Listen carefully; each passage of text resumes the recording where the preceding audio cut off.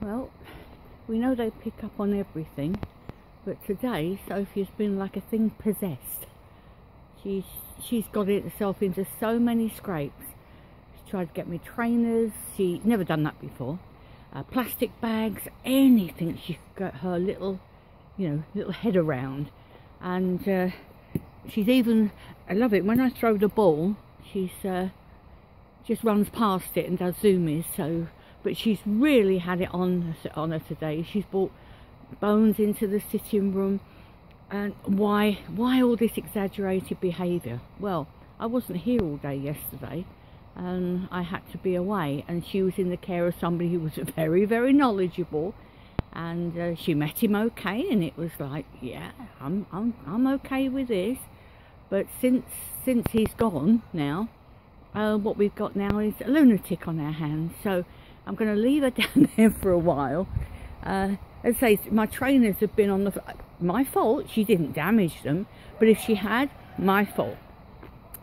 It's another thing, she knows there's other dogs, and I have been waiting to get... Now here he comes, look. Sophie!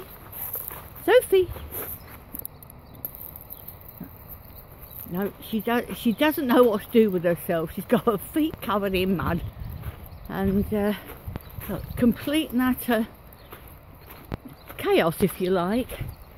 I have been a bit quiet myself today, but she's picked up on that as well. I'm not as honest as I usually am, but you can see by her panting, she's been running around, really giving everything large. She's looking for the great escape again, of course.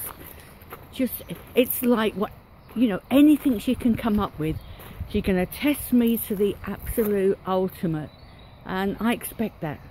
But yeah, we've seen some behaviour we haven't seen before. She's not going to like me. She's going to have her feet washed before she comes in. Whose feet are covered in mud? Hey? Whose feet are covered in mud? Good girl. So we'll go back in now. Now I've got her. And one thing about dogs like this, look at the condition of her teeth. They are superb. Yep, no rotten food or soft food. So anyway, so let's see what she's like tomorrow.